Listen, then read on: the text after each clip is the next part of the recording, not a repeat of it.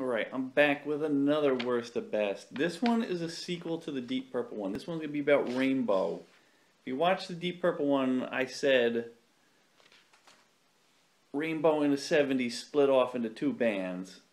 After Stormbringer, it split off and turned into Rainbow, and then from Ritchie Blackmore's side of it, and it also split off into the next album was Come Taste the Band, but that kind of like eventually turned into Whitesnake because you had Ian Pace, John Lord, and David Coverdale all in the same band together.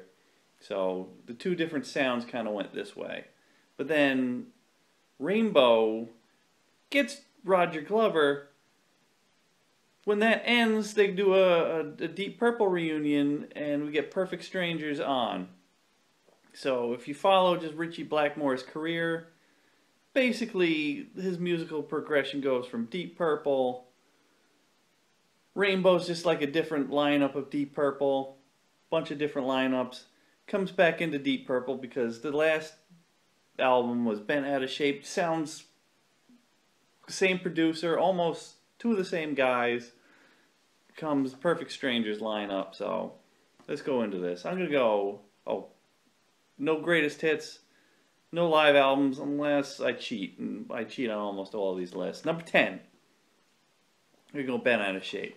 Bent Out of Shape was in the 80s the last Rainbow album. This is basically the prequel to Perfect Strangers. Sounds a lot like Perfect Strangers. Production sounds like Perfect Strangers.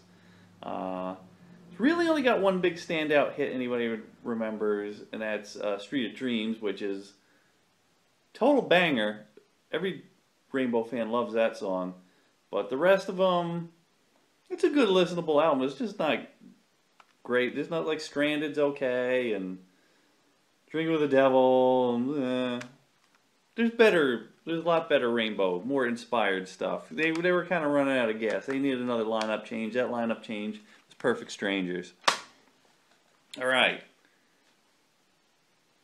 Here's another musical progression. After the battle rages on, in, what was it, 93? Blackmore leaves and starts up Rainbow again. And this sounds like the follow-up to that Battle Rages On album, Stranger in Us All. I like this one. It's got a, studio musicians, guys who are not that. Chuck Berge was in a bunch of bands. I think he's like Billy Joel's drummer now or something. And he was in Blue Oyster Cult. But I think the best song on this one was the Hall of the Mountain King. Do do do do do do do do do do do do, the old classic thing. I like all the songs on this. A lot of it's really good. This basically then rolls into Blackmore's Night because his wife's on here, Candace. And I like this album. It's good. It's just doesn't have the fire of the old Rainbow, and you can tell he was, he's more comfortable doing Blackmore's Night. I've never really bought that many Blackmore's Night, and I saw him twice in concert. I only got one album. That one was Ghost of the Rose, and they do Street of Dreams on this. Am I right? Was it this one? No, it wasn't this one. That was the other one I downloaded. I forgot what the name of that album was. Alright, this is cheating, but this was like my first Rainbow album I ever got. It's Final Vinyl. It's like leftover B-sides, a couple of live tracks, and it came out, feel like contractual obligation, but I love it. It's got like my definitive version of a lot of Rainbow songs. The Since You've Been Going On here from Monsters of Rock Festival in 1980, that's like my favorite version of that song. If you heard like the actual version on the Down to Earth album, it's kind of stinks after hearing this one. Power, version of Power on here is way better. You got a cool, it's got all the different singers on here, tracked by one of them doing live. You got Dio's on here. Long Live Rock and Roll, he does like a little funny rap with the audience in between. I like that. That's why I like this one. It's essential. If you're a Rainbow fan, this is essential. More like the other live albums, no. This one is. So what do we got now? Now we got Down to Earth. Graham Bonnet. I like Graham Bonnet, but he was better on that Final Vinyl. Eyes of the World's good. Does every band gotta have a song called Danger Zone? Black Sabbath had one too, and Quiet Riot I know had one. Lost in Hollywood's good. All Night Long. That's the banger on this album for sure. I like this one. It's good. Yeah, could be better. I don't know. They're all good. This is just one. Oh, it's also the last appearance of Cozy Powell. Probably my second favorite drummer. Number one is Nick Mason. All right, here's my controversial pick because it's a Deep Purple album. What's a Deep Purple album doing on here? Because it's got Joe Lynn Turner. It's got Roger Glover. It's got Ritchie Blackmore. Like I said, you follow Ritchie Blackmore, you've got like the history of Deep Purple there because they kick out Ian Gillan. And they just bring back the Rainbow lineup, basically. So this album is my kind of my ground for saying that Rainbow is just different lineups of Deep Purple, and this is where the two mesh together. Plus, also, Don Airey was in this. Where did he end up later on? Deep Purple. And where are we at now? Number 5. Number 5 is Difficult to Cure with the song Difficult to Cure. Oh yeah, that was another thing on Final Vinyl. Him playing Difficult to Cure with a whole symphony. I forgot to say that. I Surrender's on here. Spotlight Kid's on here. Can't Happen Here is pretty damn good. Like I said, Difficult to Cure is on here. All really good stuff. Then he's got like kind of like a boring instrumental. He does that on like almost all of them. This one maybe next time. It's spelt in German or something like that. I didn't like the one that was on Bent Out of Shape either. I think that was called Weisheim. Alright, we're in the top 4. Who was missing? Dio stuff. That's what was missing. Long Live Rock and Roll. Number 4. Of course, the title track was awesome. Gates of Babylon was awesome. Kill the King. Is that the first thrash metal song ever? I don't know. I don't know. Could be. The Shed. That was pretty brutal and badass. This is the beginning of true. This is like power metal came from. Maybe the album before that, but this is basically the beginning of the Dio band. Like, all right, he goes into Black Sabbath next, so the Dio band was kind of like a mix of Rainbow meets Black Sabbath. But if you're a Dio fan, of course you got this one. Number 3, we're giving love back to Joe Lynn Turner. This is his best album with him. Death Valley Driver's on there. Stone Cold's on there. Stone Cold Steve Austin himself loves that song. Tearing At My Heart's great. Power I like. Mistreated's pretty good. Eyes on Fire is like the big prog rock song at the end. I love that one. What's next? Number 2. Alright. These two can duke it out. They're both great, but I think the first one's got slightly more bangers on there. This one has got the best Rainbow song ever, Stargazer on there. I'm going to say that's also maybe the best song Dio ever recorded. That or Heaven and Hell. But Stargazer's on there, Tarot Woman. I keep calling it Tarot Woman, but in the song he's saying Tarot Woman. Light and Black, Do You Close Your Eyes is kind of like the fast rockers. The only song here that's like reasonably short, that's 3 minutes. Well, Run Will the Wolf is almost 4 minutes. Starstruck's 4. Alright, I lied, whatever. I didn't think about it too deeply. But, pretty damn solid. So what was it going to be number 1? Ritchie Blackmore's Rainbow is number 1. Because you know why? He's got Man on Silver Mountain. Maybe that's probably the second most well-known, third, I don't know, Street of Dreams, well-known Rainbow song. This is the one you're going to hear on classic rock radio, if you hear this stuff at all. Still, I'm sad. I love that instrumental. That's like one of the first things I accidentally figured out on guitar. I'm just like, like, oh, that kind of sounds like that, and I figured it out. And I suck at ear playing.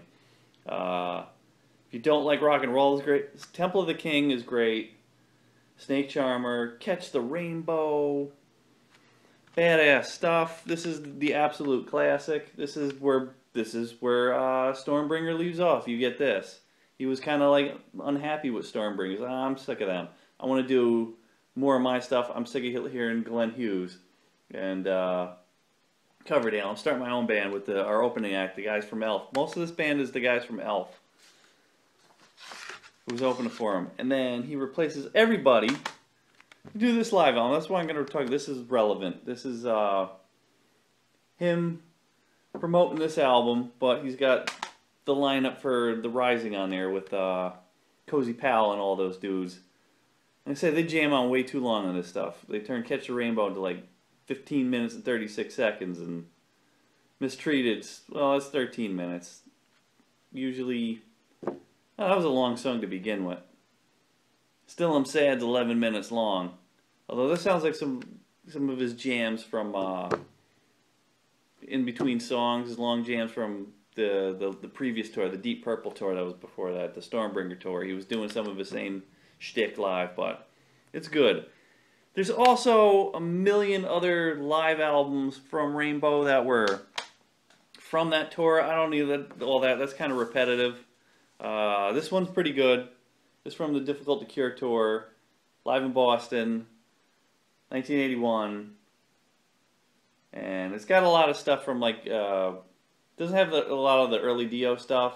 It's got Long Live Rock and Roll on there, Man on Silver Mountain. Actually, it's got Catch the Rainbow. But a lot more of like the Joel and Turner stuff and some Graham Bonnet song or two. Basically a completely different vibe than like the proto power metal stuff he was doing. This is more him going to like 80s Journey type AOR. So we're not talking bad about Journey because I love Journey. And then here's my other one I got. I got a lot of these on record. I didn't feel like dragging them out. Keep this video short. We're at just about 12 minutes. So we're going to cut it off. If you like this, I got other ones. I did Deep Purple, of course. I did Pink Floyd. I did Queen. I even did 33 different Elton John albums, so watch all those. Comment. Don't say anything mean and weird. If you get really angry watching a video, just, what's wrong with you? It's a video. Watch another video. I never understood that stuff. It was, jerk. But anybody else who stick around and watch the whole thing, thank you. There will be more. I will get to Kiss. I will do Kiss eventually. Alright, speaking of Blackmore's Rainbow, I went to 2 of his concerts. One in Connecticut, one up in Boston, past Boston. I forgot the name of that little town. Somerville or something like that. Or Somerset. I don't know. Somerville Playhouse. And after the show, I'm at a red light down the street from this place. And there's a big giant limousine pulled up. I was like, oh my God, that's him. That's Ritchie Blackmore in that. There's no other. Why would there be a limo there at like 11 o'clock at night, leaving this little small suburb of Boston? I was like, I was next to the man. But here's the other thing. I don't remember how to get back to the highway from there, so I had to follow Ritchie Blackmore's limousine back to Boston. I figured if he's staying anywhere, he's staying in Boston. I can find my way back from Boston, back down the Cape. I followed Ritchie Blackmore. That was my experience. That was a weird show, too. He started late. The crowd was getting a little rowdy. Half the crowd for Blackmore's night were all dressed up in like their Renaissance Fair stuff. And the rest were like classic rock Deep Purple fans. And, you know, you got like some dude sitting there with, oh, we're being Lady Penelope. And then the other guy's like, play Street of Dreams, man. And then the building made them cut the concert short. And then everybody got angry and pissed. It was great. It was seeing, he had to be about 65 at the time, but he was still being a rock star and causing hell and causing havoc and whipping up an audience. That's why I came. That's why I saw. I don't even really have the Blackmore's Night stuff. But I was there to see him be rock star, and he was drinking beers in between every song and handing out goblets to everybody in the front audience. He was getting all into it. I love that show. That's probably like my 3rd favorite concert of all time.